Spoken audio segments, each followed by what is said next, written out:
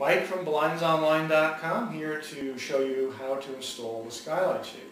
You've measured for your shade, you've received your brand new shade, now it's time to put it up. The first thing you want to make sure that you have the proper tools ready. You'll need a Phillips head screwdriver, a screw gun if you have one handy, or of course you could always do it the old-fashioned way, by hand, and a pencil just for marking where certain things are going to go. Check that all your parts have come with the parts list that should be included with the shade. And once you see that you have everything together, the first thing we'll start with is mounting the side rails. Each shade comes with two side rails, and the first rail will get mounted to the side of the box, and it really depends on you as far as how deep into the box you'd like to mount. On this particular installation, we're going to mount the shade flush with the ceiling, and the side tracks are pre-drilled so that once you put the track in place, you simply just need to put the screws right through the side track and into the sidewall, which may be drywall or in some cases could be into the wood box. It really depends upon your particular application.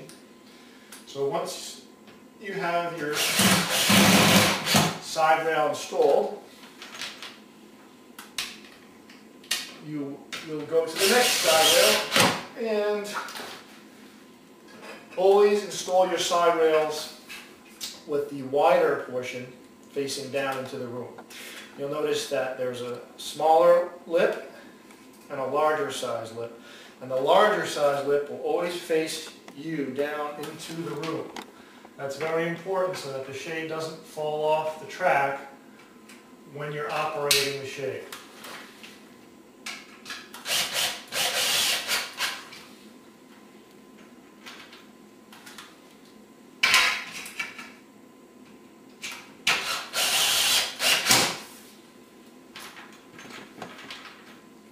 Okay, so we have our side rails in place, and the next part of the installation will be our top brackets. Okay, these are your brackets that hold the top rail in place. Depending upon the width of the Skylight shade, you'll either have 2 or 3 of these brackets. Okay, the pointy side of this bracket will face down into the room, and the Phillips head screw will face up toward the sky. All right. You'll put this bracket in place about ½ inch from the ceiling if you're doing a ceiling mount. And all of the exact specifications on where to mount these brackets are included in the instructions, so each installation may vary slightly.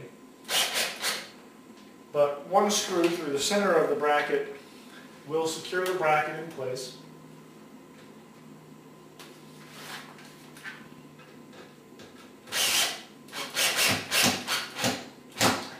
Once the brackets are in place, the next thing that goes up will be the shade.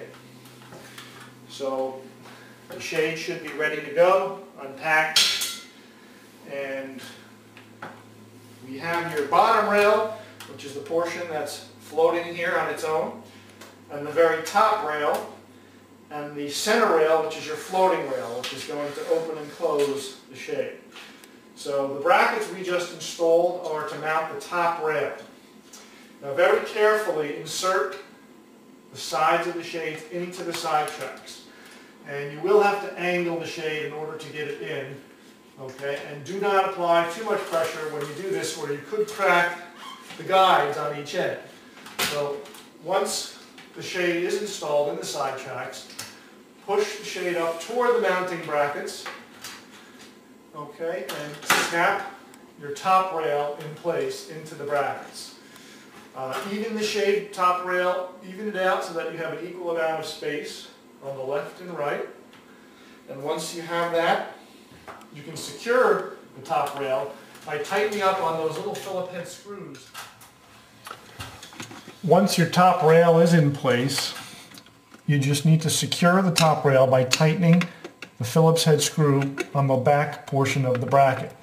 That will secure the top rail in place. Mm-hmm. Once you've secured the top rail, the next step will be to secure the bottom rail. That's the rail that's sort of dangling right now in the middle of nowhere. Okay? So we'll grab hold of the bottom rail and we're going to place it at the very bottom and base of the skylight itself. Once you have it in place, make sure it's evened out. It has an equal amount of space from left to right. This rail will get screwed directly into the frame of the skylight. Take one of your screws into the pre-drilled holes and tighten down the bottom rail.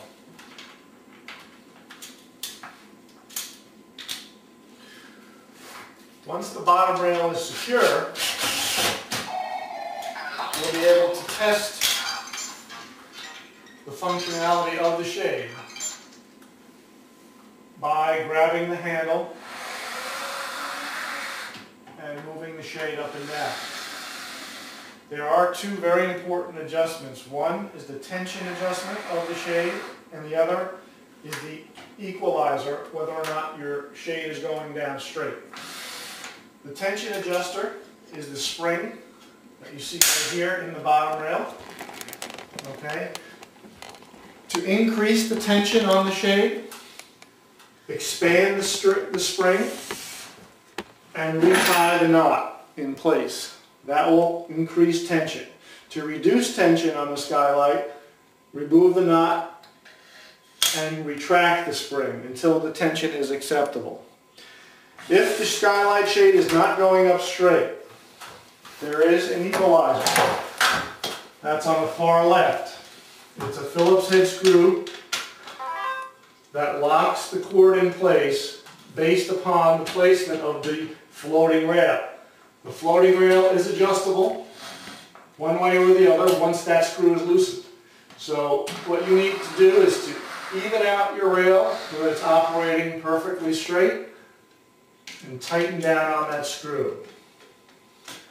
Once you have your rail equalized and your tension set,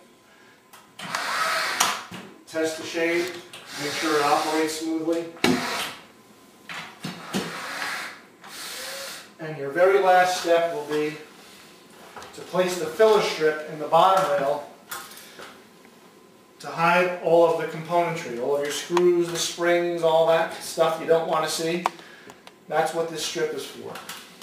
This strip gets placed inside the bottom rail to conceal all of the components.